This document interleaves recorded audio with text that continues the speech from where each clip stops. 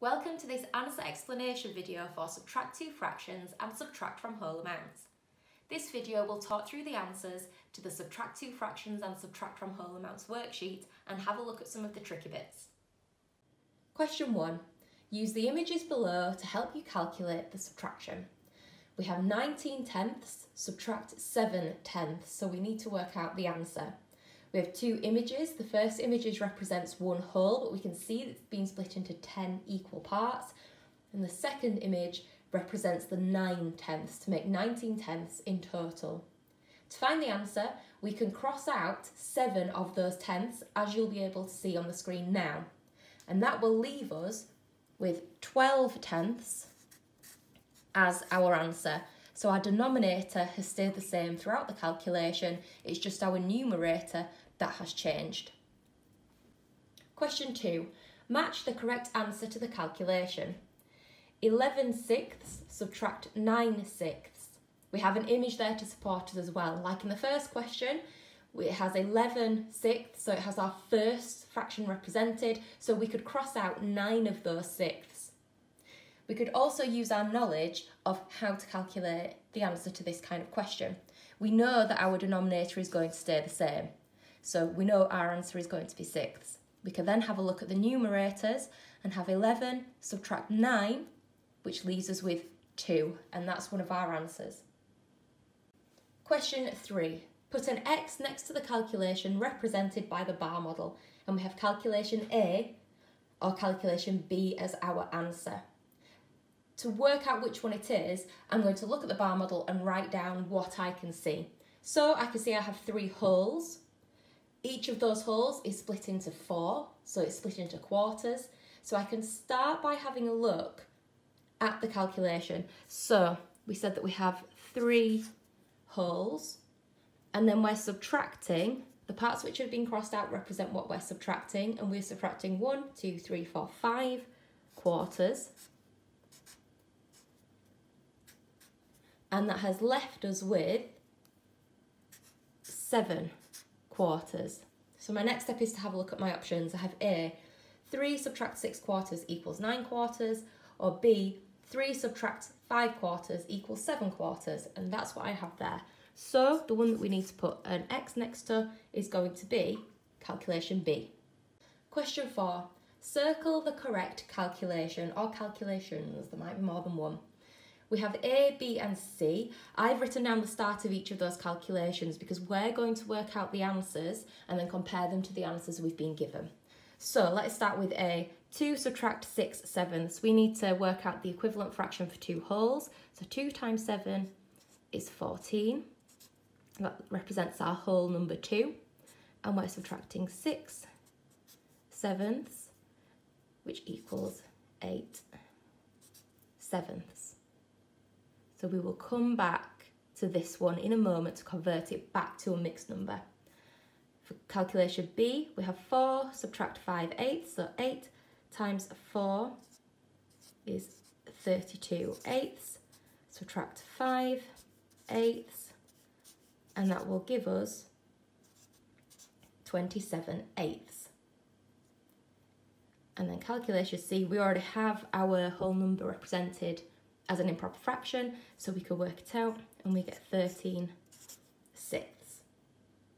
Okay, calculation A and B, the answer has been given as a mixed number.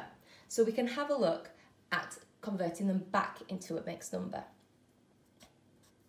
It's an improper fraction, so the numerator is bigger than the denominator. That means this number represents one whole plus a fraction.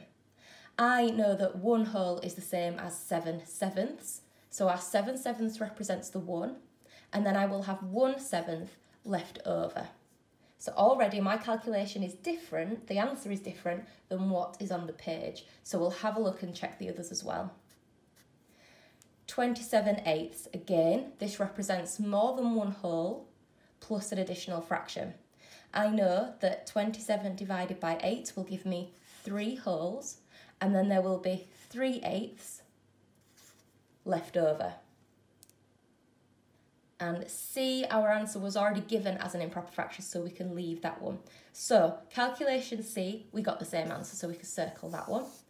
And then calculation B, we also got the same, so we could circle this one. And it's just calculation A where we got 1 and 1/7, whereas on the question it says 2 and 1/7. Question 5. Which calculation below is the odd one out? Explain your reasoning. We have A, 6 subtract 7/8, B, 6 subtract 15/8, and C, 40/8 subtract 7/8. Our first job then is to complete the answer to each calculation. So we'll start with calculation A. I'm going to work out what 6 is as an improper fraction. So thinking of my 6 wholes in terms of how many eighths that would be. And to do that, I'm going to do 6 times 8, which is 48 eighths. And I can then subtract 7/8 from that. So my denominator stays the same. And 48 subtract 7 is 41. Calculation B, 6 subtract 15/8, so it's going to be the same. 6 times 8 is 48. So 6 wholes is equivalent to 48 eighths. We're subtracting 15/8. And our answer will be again in eighths because our denominator stays the same. And that's going to be 33 eighths. The final calculation, we already have an improper fraction. So we could just work it out from here and the answer will be 33 eighths. So looking at my 3 answers, I can see that calculation A is the odd one out because the answer is 41 eighths, whereas B and C both have an answer of 33 eighths. Question 6.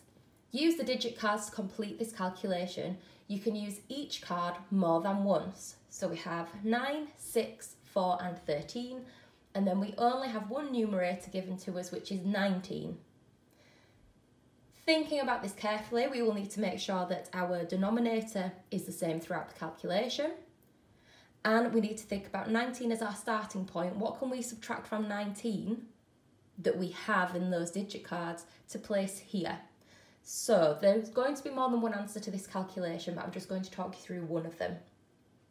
I know that I can subtract 13 from 19 and I'll be left with 6, and I can use those because I have 13 and 6, and we can use each digit card more than once. So we now need to pick one of those cards for our denominator. I think I will choose 4. So our calculation could be 19 quarters subtract 13 quarters equals 6 quarters. But equally, you could have put ninths as the denominator. You could have reused sixths and put those in. So there's lots of different ways to do that calculation. This is just one example. Question 7. Arfan has an improper fraction. He subtracts it from a whole number and gets a fraction less than 1 as his answer. Daisy says, I think Arfan's calculation is 36 ninths subtract 27 ninths. Do you agree with Daisy? Explain your answer. So, a way that we could decide whether we agree with Daisy is by completing her calculation. So we have 36 ninths subtract 27 ninths. Our answer is going to be in ninths because the denominator stays the same throughout the calculation.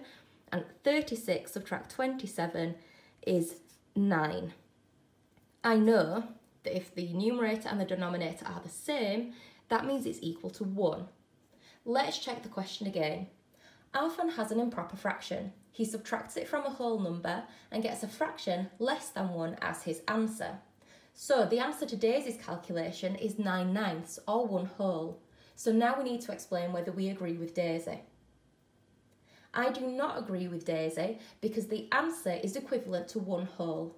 Arfan's answer is a fraction less than 1, so Daisy's calculation cannot be correct. That was a video explaining the answers to the Subtract 2 Fractions and Subtract from Whole Amounts worksheet from Classroom Secrets.